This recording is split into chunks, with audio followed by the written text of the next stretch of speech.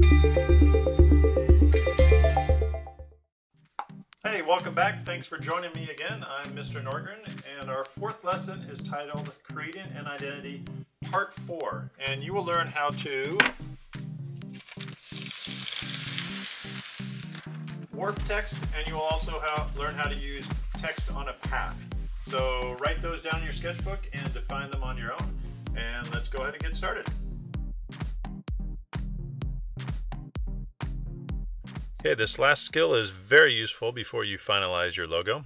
First, open Photoshop. Mine's already open again. And then choose File, New from the menu bar, or Command N on the keyboard.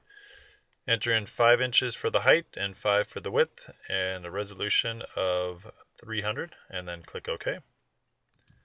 If the grid is still visible from your last lesson, you could use the keyboard shortcut to hide it. Do you remember that one? Command apostrophe. So we'll hide that for now. Default your colors with the keyboard shortcut D, and then choose the type tool with the letter T and click on your canvas. Type tool I already have. Click on your canvas and then type in a couple words. Whatever you want to write will be just fine. And then up next you're going to choose a font and a size that will fit on your canvas. So I'll go ahead and highlight my text. This looks like it fits fairly well right now. But if you need to change it, you could change the font right up here and the size here. Remember, you can click and drag right on this to make it bigger or smaller. So I'll keep it right about there. Looks fine. So while this is still highlighted, up in the top menu bar, there's this little icon right here with a T and a little arc, and it's Create Warp Text. So go ahead and click on that. And then for the style, you're going to choose Arc, and then you could adjust the sliders a little bit, and then click OK. And I don't think this looks too good right now. This is just Photoshop's quick way of arcing text. So let's go ahead and Command Z that and then try a couple different ones. So go ahead and save this for now, and then we'll move on a little bit more. So Command S or File Save. I'm going to go to my documents again, go to my video lessons, and this one is now called your last name, VL4, and then click Save. Okay, so with the text still highlighted, if it's not highlighted, then, oh, it's not. Let's go ahead and highlight this again. Let's go back up into the warp text icon and play around with some of the other ones here. You could just kind of experiment with them and see which one you like the best. And I'll just put it on one for now and play with these sliders and have a little wavy text. So sometimes they're a little bit useful, but I don't use it too often. I like to customize mine a little bit more. So I still don't think this looks very good, but I just decided to show it to you so you'll have something to compare with this next tip called path text. So go ahead and click the checkbox to apply that. Hide this type layer right here in the layers palette, and then choose the Ellipse tool. Now the Ellipse tool is different than the elliptical marquee tool. This is the marquee tool that does the selection or the dancing ants. But the Ellipse tool is down here with the custom shape tool. So if you click and hold on this, you could see all the different shapes. We want this one, the Ellipse tool with the shortcut U. So go ahead and choose a light blue color from the foreground color swatch. I'll click on this little black swatch here and choose a nice light blue color and then click OK. And then on your canvas, you're going to hold down the Shift key and click and drag a perfect circle. So that looks good right there. You'll notice that the properties pops up. You could collapse this for now. Just click on this icon right here. And then choose the type tool. That's the letter T. And then move your I-beam cursor right next to the top left edge of your circle and click. And it is right there. You'll notice you'll get a little wave icon next to your I-beam. And if you go inside, you'll get a circle. So you could type inside the circle. You could type on the circle, or you could type away from it. If you accidentally miss, like I did there on purpose, you're going to have to fix that. So I'll show you how to do that right now. And the way you do that is you choose the Path Selection tool, which is right below the Type tool, this little black arrow. and then you're going to click on your circle to reactivate it. And right now it's not working, so what I should do is delete this layer 1 type layer. I'll drag it to the trash can. And now let me try clicking on that circle. There we go. We get those little handles again. Okay, so next step is to try again.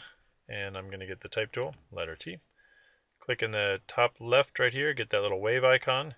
And then choose a font. I'm using Arial Rounded at 28, and that should be a good size for my name. I'm going to type in my first and last name in all caps. So get the path selection tool again, right down here. It's the letter A. And then you're going to click and drag right here on this little diamond next to my name. Sometimes it's in a different place though. So you're going to click and drag on that, and you're going to adjust the spacing of it. And this takes a little bit of practice. Right now it's not moving too far because I have another little icon here. I can move that one out of the way. And let's stretch this around a little bit. And you'll notice that weird things happen like this all the time.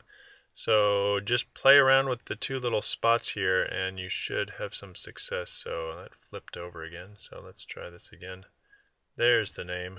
Let me try to get this moved over now. There we go. Now it's moving over. Whoop, and it flipped again. So obviously you could see that it could be kind of frustrating sometimes. See, it disappeared again. So I need to stretch this one out. And then I can move this a little more. And this is just trial and error and practice too. Okay, so now that I've got it in a good spot right here, this looks good. And then another thing that you can do is highlight your text with the type tool. You could highlight this, and remember the tracking from the first video. I could go back to the window and the character palette. Mine's already open right over here. And I've got this little tracking icon right now. So I could adjust that, make it a little bit tighter, or stretch it out a little bit. So that looks pretty good right there. Okay, now we're going to do something that's even more tricky. We're going to try to get some text at the bottom of the circle. The first step you need to make is to choose the Move tool, letter V. Oops, I'm glad I did that by accident. I was still in the Type tool, so let's Command Z that. Sometimes if you try to press a keyboard shortcut and your highlighted text is right there, you'll get the letter instead of the tool. So go ahead and click on the Move tool. Or you can also just check the checkbox to make sure that your text is applied. So Move tool here, and then I'm going to move my text out of the way a little bit. So I'll just drag this up a little bit higher. And now I'm going to click on the circle and then press Command T. And then up in the tool options at the top of the screen right up here for the W, the width, I'm going to change that to 125%. And then to apply that to the height, all you have to do is click on this little chain link and it'll apply it to the height too. So go ahead and press return now. Sometimes you have to press it twice. There we go. Got rid of that. And you may have noticed that the thin black outline and those 4 handles have disappeared. So you'll have to choose the path selection tool again, the letter A. And sometimes they automatically appear just by clicking on that tool. So now I can see the handles there. And I'm going to choose the Type tool and do something a little bit more tricky. So I'll get the Type tool again. Oh, also check to see what color your the font is going to be. This is the foreground color, and this gets kind of confusing too. But my font color is actually up here in the tool options. So I've got the Type tool there, and it's showing me that it's going to be black, so we're okay. Okay, so go ahead and click on the bottom right of your circle, and that is right down here, right about here, and then type in the words photo and video with 2 spaces in between. And that's looking so far so good. Now go back to the path selection tool right over here, and then what you're going to do is you're going to click and drag right here on this little icon, and you're going to click and then drag towards the center of the circle, and it's going to appear on the center of the circle. And now we'll have to adjust the spacing of it too. So while you're still in the path selection tool, Let's see if we can move this around a little bit. Yep, there we go. And now we're moving this into place. And it just jumped again, so be careful with where you move it and just take a little bit of practice. Okay, once you get the placement correct, you can choose the Move tool right up here. And then move the bottom text off the bottom edge a little bit. Right there, and this looks pretty good. Not perfect, but pretty close, not too bad. Depending on the size of the font, the size of the circle, the percentage of the circle, they're all little factors. And then I could drag this text down a little bit too, and now this is looking pretty good. Okay, so try to get to the correct size with some placement. Remember, this is still just practice. When you do your final logo, if you wanted to have a circular logo like this, you would spend a little more time to make it perfect. Okay, so next thing that you're going to do is rasterize your ellipse layer over here. Right-click on Ellipse, go to Rasterize Layer, and then you're going to choose the elliptical marquee tool right here, and click and drag a circle. And I'm going to hold down the Shift key to make it perfect. And it's kind of hard to get the perfect size, but that looks like it's about the right size. I can now click inside this selection and move it a little bit.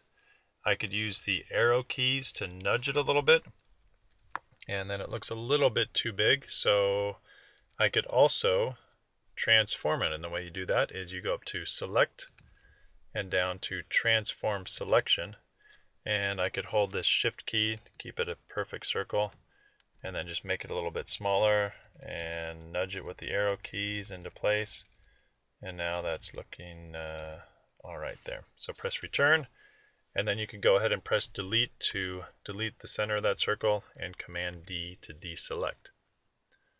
Okay, so when it's in place, go ahead and update your saved document. Press Command S again, that'll update it. And oh yeah, I almost forgot, as a final step, you're going to hide all your layers except for the background layer. And then go ahead and pick a red color from the foreground color swatches. Go red. That's good enough. And then get the custom shape tool and pick the heart shape. I already have mine selected. It's right down here near the bottom. There it is. The heart shape. Press Return to get rid of that menu. Click and drag to draw a heart shape. Go ahead and switch your foreground color to white and get the type tool. And then you can now click inside of this shape and you can type a poem for a loved one. And if you can make it fit perfectly and make sense, you get extra credit. So let's make this font a little bit smaller and we'll start typing something. A poem for a loved one. And then keep typing blah blah blah blah blah, and try to fill that in with a poem that fits, and then it would fill in that heart shape. And this can get kind of tricky with the amount of words and how many letters the words are to make it fit just right. Okay, so that's it. Go ahead and save that and you are all finished. All right, well done. You have learned that warp text doesn't look very professional, but path text does. If you're enrolled in one of my courses, I will be showing you a live video soon on how to create a final logo. If you're watching this online, I encourage you to do the same. Go ahead and just try to do one on your own. For everyone, you should continue sketching ideas in your sketchbooks, and then also throughout your day, go ahead and start observing logos and see if you could figure out in your head how you would recreate that. If you're going to be using this logo for any final official work, I recommend that you learn how to turn it into a vector graphic in a program like Adobe Illustrator. In our next video, we're going to learn how to modify an actual photographic image, so stay tuned for that next one. And always be present, professional, and polite with all your future business encounters. Thanks, and have a great day.